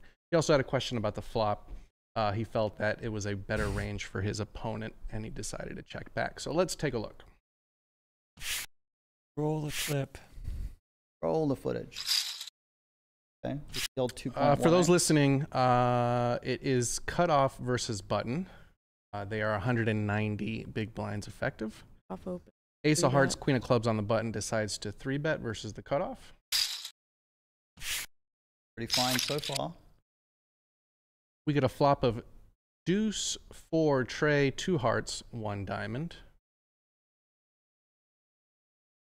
Cutoff decides to check, and he checks back on the button. He checked blind. He checked dark in He had it position. checked. Checked dark in position. I think this is reasonable so far. Looks like our opponent bets half here On a deuce of diamonds. on the deuce of diamonds turn. Now we have a 9 of hearts on the river. He did decide to call on the Flush turn. complete. Our opponent goes, it's like half. Okay. And I think this is where Manny goes off the rails. You just gonna stuff it? I think he just stuffs I it. think he just goes 4x for it. pot. Manny has such a good hand. Pretty right now. aggro. And I think it gets through. That's the best. Well, yeah, it's probably gonna get through a lot. So for the viewers at home, the board is 3 of hearts, 2 of hearts, 4 of diamonds, 2 of diamonds, 9 of hearts. So basically 2 flush draws on the turn. Front door flush draw completes on the river. Ace of hearts, queen of clubs goes for the 4x pot jam, facing half pot on the turn. I don't hate this. Yeah, it's okay.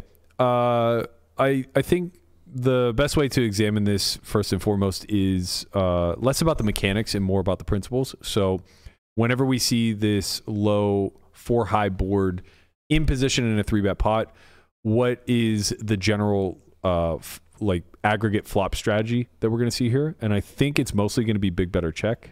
I think it's interesting. I think in 3-bet pots a lot of the time, because your opponent's range is going to be mostly full of a lot of suited broadways and a lot of pairs. Yep. You're going to have a lot of boards where your strategy is built around attacking the pairs, and a lot of boards where it's built around attacking the broadways. And this texture, because the broadways don't interact with the wheel texture at all, I feel like just going relatively passive, but like a small to medium bet to attack the suited broadways is kind of okay. I don't love a big bet here just because villain probably does still have all the sets and we don't. So I feel like small bet is kind of okay, just not at that high of a frequency. What about his check back? I think this is a reasonable hand to check back. I think it's probably going to be a mix at equilibrium. So I guess my slight pushback against the small bet is if we're targeting pairs. We're not. We're targeting the broadways. That's what I'm saying. Oh, right. So I guess, yeah. So from my vantage point, the way that I would think about this at such a large depth, I think we're at like 10 SPR. Yeah. I would be thinking, and this could be very wrong, but I would be thinking of it from the vantage point of the broadways are auto folds versus any size unless they have a front door or back door. Mm-hmm. And the middling pairs are hands that we're going to want to apply.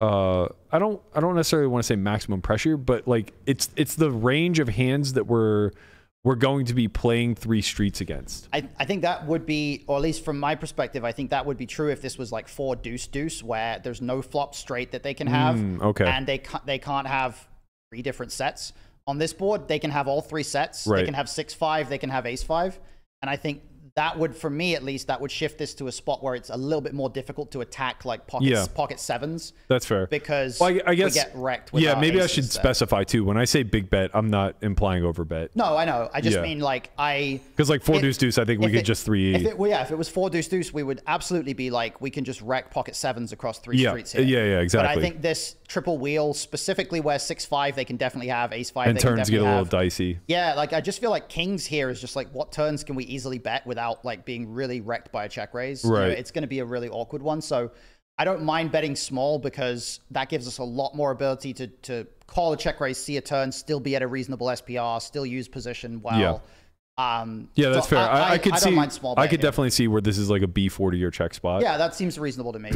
40, 35, 50 maybe, I don't know. But not big, but not like range bet, obviously. When we have the ace of hearts, doesn't that like, don't we want to check more just because we're just comfortable with I think we runouts? just want to like flat out mix it. Yeah, because I we're think gonna have the it ace of hearts a lot, and he's not. Yeah. Right, because he's not defending a lot of I offsuit. think I would probably say that the stronger our ace of hearts gets, we get slightly more likely to bet it because we get called by dominated broadways. Correct. So this combo maybe bets a bit more. Ace of hearts 10, ace of hearts jack maybe checks a bit more because we can't, if we're betting small, we can't get ace queen to fold. Right. So we're supposed to, we're definitely supposed to mix it, I would think. But we just get value. I think this combo, like, you could go either way, but check is fine. It's also probably slightly worth noting. But like if we have a worse ace X offsuit, and maybe this. We should just never have those. Like, Well, I'm saying like ace jack off. Okay, yeah. So if we have a hand like ace jack off, ace of hearts, what he won't have then is ace queen of hearts or ace queen with the ace of hearts, yeah. which is kind of nice because you know, to your point, now we do get to target those broadways a little bit more. So we might even be able to get a little bit thinner with the hands that we choose to bet here. But to that end, we really want to have the naked ace of hearts in a delay also. Largely for like the line that ends up getting played here. Now I don't know if that signifies we should be jamming river on a paired board with the flush complete. Might be a little bit aggressive. I'm not sure. We'll get to see once we go to the wizard. I'm not sure how aggressively we're going to be playing rivered flushes here. It just feels like we have such a good hand on river. There's no need to jam. Like we just beat so much. Like, I would imagine the hand. I would imagine ace queen doesn't fold ever versus half pot.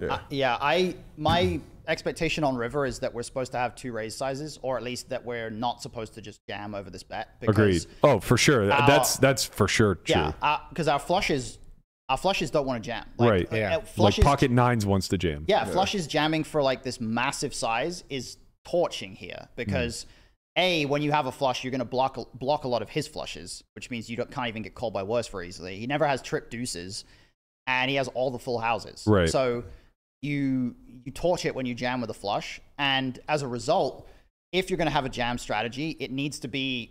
I mean, you don't even really have very many full houses here, so like it basically needs to be nines. Nines, yeah. This is one of those scenarios where I do think the sizing is too imbalanced, right? It's really difficult to put value in there that benefits from the 4x pot shove, and then the other side of that coin is that it's difficult to find bluffs because you don't want to use the naked ace of hearts as much as like a pair. If you're supposed to like, there's going to be some weird shit that happens here where like it's going to want you to, if you have like 9-8 of spades, it's going to want you to like jam the river, or ace 4 of spades, perhaps. And you just have to be banking on them being capable of folding the nut flushes or something. So I would just have a raise strategy on this river of like you make it like $6 or whatever it is, or like 4x his bet, where now you can raise all your flushes. He's still going to have to bluff catch with like 10s and stuff like that with a heart. And I think when you have any ace of hearts combo, any like king of hearts combo, if your raise sizing is like moderately big but not huge, I think you get into a pretty good spot where you can just bluff with most of those, raise most of your flushes. And then the trouble spot comes when he 3-bet jams. Of course, but like, you just fold your nothing. Of course, like that's, I think like from a principle standpoint, if we zoom out a little bit, what we need to understand is that on the turn, we have a very clear bluff catcher, and the river didn't change that much. The 9 of hearts is almost even a little bit more favorable when we have the ace of hearts. So I would presume that this specific combo doesn't fold versus half pot ever. And it probably mixes between call and raise. Yeah, exactly. And it might be more likely at this point that the king of hearts would bluff raise because we want him to have the ace of hearts when he bluffs river. We want him to have like the exact hand that we have. Right. But the ace of hearts would presumably raise at some frequency, just because it's just so good to have the ace of hearts here.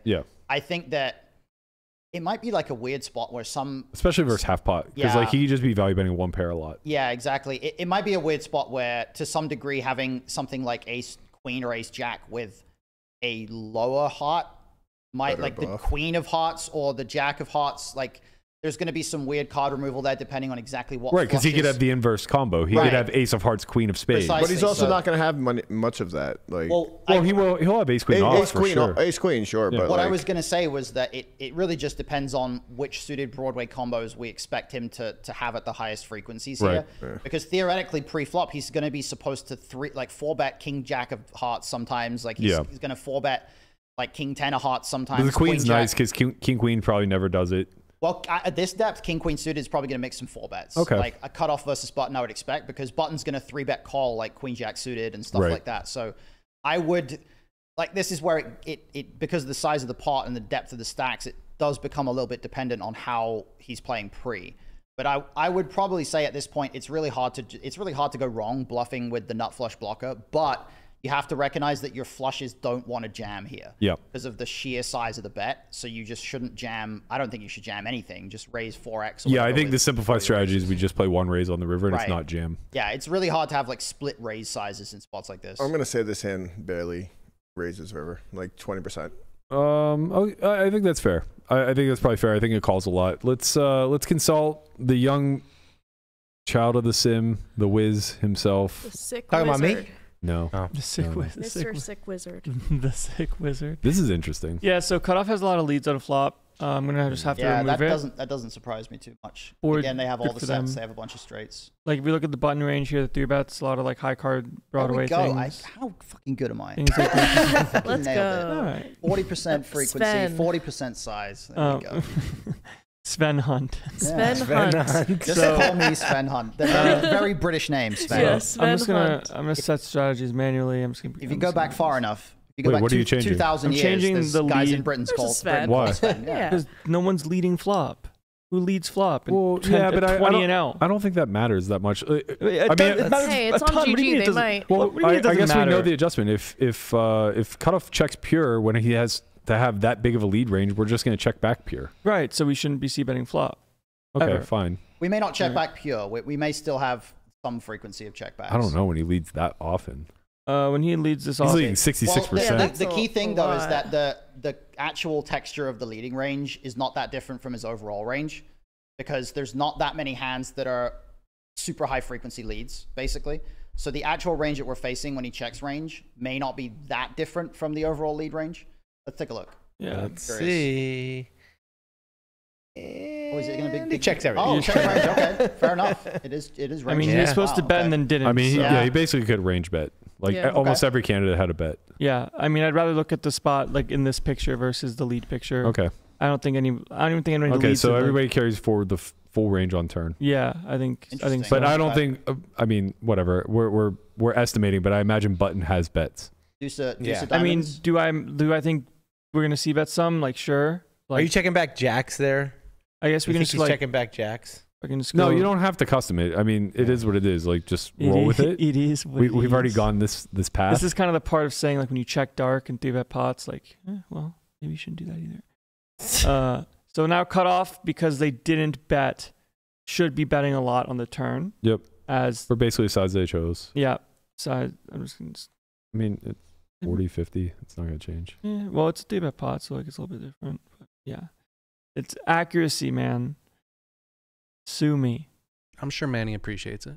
Mm-hmm. So now on the turn, like you mix call, you can also just raise now with the heart. Actually folds the turn sometimes. That's weird. Yeah, I guess it's just in theory. Not like, with the Ace of Hearts. Well, Oh, yeah, it does. Ace of Hearts, Queen of Diamonds. Yeah, having heart diamond is really bad here. bad because- suits, it makes it more likely they have pairs. Yeah, exactly. But yeah, I don't think in practice like Call's fine. calling is gonna do too much pain to you. But yeah, it looks like you can just raise now, and it's because you have good blocks. You don't even clean up like your outs, so to speak, but you just get them to be really mad when they have middling pairs, because the board texture can change. Where You could your probably ace also makes just it get value straight. from like worse nut Flush flush draws. draws. The other notable thing here as well is like Big the, raise size the only too. reason why we can have raises on this turn is because we range check the flop. Yeah, of course. Like it's really important that we don't start thinking we can get away with a bunch of turn raises here if we're already like if we decided we were just going to bet a bunch of strong hands on the flop. Like we never have any strong hands anymore. We're betting the flop a bunch. So like if we raise, we get called by flush draws. They're even indifferent with flush draws, which is nice because folding a 5-card draw probably doesn't happen like ever. But like you see here, Jax is really mad. All of these hands you have to call with all of them at a frequency just to protect yourself on all of the different changing mix all rivers. the pairs. Like this happens a lot. Like people they're supposed to mix everything between like sixes and jacks at some frequency here, and that just obviously doesn't happen. Yeah, like what people normally just do it the other way around, where they just call with jacks and 10s always, then fold 9s, 8s, and 7s. Yeah, exactly. And then the small pairs are better because they either have boats or equity, where the higher pairs aren't as good, so you just shift them around, where jacks feels like a good hand, but it's actually not in relation to a hand like sixes, where with sixes, like you can just make a straight, and like you might be able to win. And your boat out is still worth the same for a jack versus a 6. Because when we look at the button's raising range, the only thing that happens sometimes is you get ravaged by 7s. It's like, all right, let's not worry about that. Yeah, we don't have to care that much. So we call 9 of hearts. What size did he bet on the river? 67. I'm just going to change it to 50 just because I can. Probably get rid of the jam too. Like, yeah. Tapping 8% and it happens more now, yeah. So I can like just remove this and just play one size. 4.5x pot. Kind of sick though. Like you have a boat and you're all in. You're like, I'm all in. This is so fast too. Like you just remove it. Matt, can you imagine trying to do this on PO like 3 years ago? Oh my god, it's fucking Just brutal. absolute takes hours. It Create takes subtree, hours. build and go. Create subtree, build and go. Yeah, so now like we're betting a lot, but checking as well, just because in position does have a really strong range that if they decide to check back as the cutoff didn't lead. So when they go for half, they're bluffing with like their Broadway hands. They're bluffing with the like 7/8. Makes a lot of sense. This is a good example of what I was talking about earlier. Like they're still supposed to, they have to bluff with like 7/6 of spades here, right? Like they have to find those bluffs this size because they're betting so like medium of a size that they are just getting a good price on the bluff. Yeah, so it looks like with ace queen, you're mostly just peeling, but like if you want to get fancy, you can pile it. Yeah, and, there we go. How often is he piling? Like 7%. Yeah. Oh, he does actually just have a jam. Okay, that's interesting. Yeah, well, it makes sense in the sense of like the reopen range is going to be so tight. Yeah. Ace deuce. This is not a bluff. No way. No, it's value. That has to be. That's a value jam, right? Has to be a a bluff. Folding flushes. He's folding a flush. Oh. There you go. You're bluffing with a duck. Bluffing with that quads blocker. Quad blocker, full house blocker. I mean, quads looks like it's the only pure call.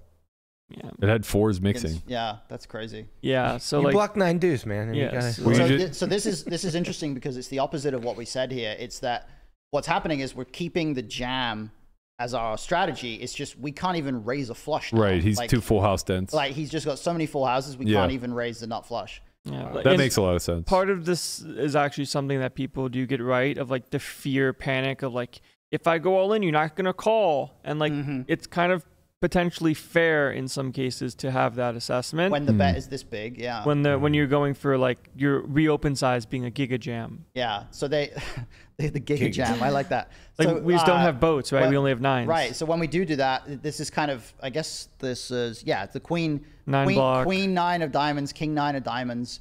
Those diamonds that call the turn, you're supposed to just when you river a 9, you block 9s full, so we're all in. You know. Right. Like you sort of see here in their betting range, like there's not many hands that when you not bluff catch with the 9 that you beat, but like the value hands that they're betting are just kind of better than yours. So it's almost like more efficient to bluff from this subsection just because we're trying to say that we have 9s or we're like literally I guess just 9s. Yeah, like I mean, ace deuce is bluffing. The general you know? principle of what we said is still accurate. Like we're really leaning on jamming full houses. We're not really trying to get too thin with flushes. I mean, we thought we'd be able to raise for a smaller size with a flush, which practically you probably could, but in theory, I can just pencil in and give a raise 50. Right. Like what happens if you just give raise 50 and you get rid of the all in?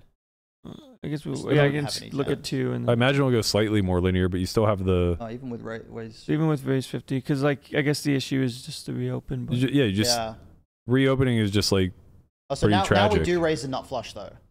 Right, but you're going to fold them to jams. Right. This is kind of what I thought the original version was going to be though. Yeah. I thought that even without they don't even jam on you. I think. Oh, that's interesting. They jam quads. Oh. That's it. They don't have enough 9s. I guess 9s doesn't. What does 9s do early? What does 9s do on an earlier street that means they don't have it here? They probably like check river. Oh, that makes sense. 9s is supposed to check raise pure river. check. Yeah. Okay, so that's kind of contributing a lot here, right? Because now it's drastically changing how afraid of full houses we have to be when we raise river. Yeah, because now when the button raises, the cutoff's like, oh shit, like you can have enough flush or a boat, and like, or he's bluffing. So when you go all in, it's like I don't have enough value to support this. I only have quads, and like that's the only hand. That's literally the only combo they have. There's no bluff, I think practically speaking, the reason why we arrived at the conclusions that we did, and why you could probably play it generally this way in practice and dismiss the sim here quite a bit, is because people are going to miss these splits. They're not going to know to check 9s and to bet 4s. They're not going to, you know what I mean? Like they're just going to lump everything into a single action, and it's all going to be built off of the value. All full houses are going to play the same. Yeah, it's just going to be built off the value. So it's like they're going to bet flushes, they're going to bet full houses, they're going to bet one pair some of the time, they're going to bet some misses, whatever. So whenever you have the nut flush, you're going to be able to raise rather thinly. You're not going to be able to raise thinly with like worse flushes than that unless you have a clear exploit on your opposition. But at the end of the day, like, you know, it doesn't really matter the strategy that you're choosing here. It matters a lot more where you're deriving your candidates from. And the clear point to take away here is that the Ace of Hearts is not a good bluffing attribute. Ace queen is just worth enough pot share that it can bluff catch down, and it doesn't really want to turn itself into a bluff. If you were going to get exploitative and choose hands that missed, you're just going to choose lower ranking ones, right? If you have like king queen off here, you're going to choose that instead. You're going to choose queen jack so off. What I've done here is locked the cutoff to be betting their full houses and full in the river. Wait, let me. By the way, I saw how you did that. If you go to the filters, you can just click the entire full house category and paint that entire category. Well, here we are. We did it. Just a little tip. Yeah. So now I have them betting like all the full houses and quads for B50. So now when they bet, we can't raise a flush anymore. And the issue is they have too many full houses in their range. Right. So the raising range is the exact same. With no ace queen anymore. I'm saying whether we jam or don't jam. It doesn't matter what size we give. The range is the exact same. It's just nines. It's built around nines. That's what it comes down to is one way or another we can't raise a flush on the river, and that seems kind of it's surprising, but like it seems like it doesn't even matter what sizes we give ourselves unless we were to expect that villain was going to be making mistakes against a raise and calling with hands that should fold. We can't actually raise a flush, which means we don't have any reason to use the ace blocker as a block. It's kind of a good example of like looking at a machine and maybe doing some light studying to realize that in this spot when we jam for 2x pot, 4s and 3s are indifferent. But if we play the practical game where people will never fold a full house in their lives, bluffing here becomes a complete torch. Yeah, so this is exactly the scenario that like Carrot Corner was trying to point out, where if you're thinking about like, if I don't bluff this, then what do I bluff? Well, the answer is nothing because they don't bet fold. Yeah, so and that happens a lot. You know, I talked to Landon about this. I don't want to divulge too much, but basically there are like people that I play with in my game and in other games where when they choose to bluff on turn, they choose these weird sizes that are never really practically used, and they also choose middle of range candidates so that when they're jammed on, they can't fold, which is insane. Yeah. Right? Like, you know, there was a scenario where when I was playing Oaken heads up, he check raised me on the turn in a 4-bet pot where the turn was an ace on like Jack 10-5 or something like that. Turns an ace, putting 2 flush draws out there, and I had the bottom wrap. I had like 9-8-7-5 or 9-8-7-6, something like that, and I was bluffing because I didn't have either flush draw, so I was just going to double it off repping aces, and he check raised me with queen 4 deuce of one of the suits, and I almost jammed because I was pretty confident he was light, but I just ultimately decided like he makes mistakes and check raises hands that he can't fold, so he has stone fucking bottom here. He's literally blocker bluffing, but because he had the queen high flush draw, which was the second nut flush draw, I go, what would you have done if I potted all in? He goes, I guess I have to call. Yeah. And it's just like, oh, okay, then I'm never going to bluff. Right. I will have 0 bluffs in that. It's funny, night. I had a student, I'm not going to say who it was because I don't want to throw them under the bus, but I had a student who sent me a hand recently where they played a spot in the tournament, pretty deep stacked. Flop comes ace, queen, 7, 2 clubs. They have 8, 9 of clubs. They're out of position. They bet big on the flop, get called. Turn is an offsuit 9, so they turn a pair plus a flush draw. They bet pot, and then they get jammed on, and then they just end up calling off. Right. And it's a torch because, number one, like you don't really ever get jammed on as a bluff there by the in-position player in practice. And number two, your hand now, when you turn a pair, you have so much equity that you really don't want to be in that position of facing a jam. You'd rather check jam yourself. Yeah, or you just check call, right? Or just check and hope it goes check, check. Whatever it is, the last thing you want is to be bluffing with a hand with that much equity that when you get jammed on, you can no longer fold. Right. So you either have to like you have to bet it, and you have to find like a really annoying fold against the jam because it's a big jam, or just don't bet it in the first place. You have to be more polar so that when you face the raise, you just don't get in that spot, you know? Yeah. Did they get there? No. They wouldn't have been talking about it if they did, Brian. Exactly. Yeah, exactly. They I didn't can want the tell you, hand. You just never would have got sent to you. I've done enough coaching to know at this point that when someone sends me a hand that results in them getting it in, they didn't get there. Yeah, that's absolutely fact. And you know what? Maybe they could be helped by a little bit of mental game work. Perhaps reading Elliot Rowe's new book, A Game Poker. Right. We are going to be doing a quick breakdown of this book tomorrow. But in the meantime, we have a contest giveaway on Twitter. You can find that at onlyfriends_pod, where we'll be giving away a few copies of Elliot's book tomorrow on the show. All you have to do is follow us, retweet, and answer the above prompt, which is, what has been your biggest mental block in poker? Be sure to do that over on our Twitter. We'll be giving away a couple of copies of these tomorrow on air. Also, if you would like to submit an In the Muck yourself, be sure to head over to our S4Y Twitter. That's at S4Y TV on Twitter. It's the pinned tweet. You can head to our Discord channel. We have an entire forum dedicated to In the Muck. Also, big shout out to GTO Wizard. If you guys want to get Wizard AI yourself, hit #Wizard in the chat. It'll give you the affiliate link. Feel free to sign up. Let them know where you got it. That's going to do it for us. Hunt, Melissa, thank you guys so much for joining us today. We'll be back tomorrow at noon Pacific. Nikki's going to be in studio. We're going to be doing a review of Elliot's A-Game Poker, as I mentioned, as well as covering all of the happenings around the poker community. That's going to do it for us. We'll see you guys then. Peace. Later.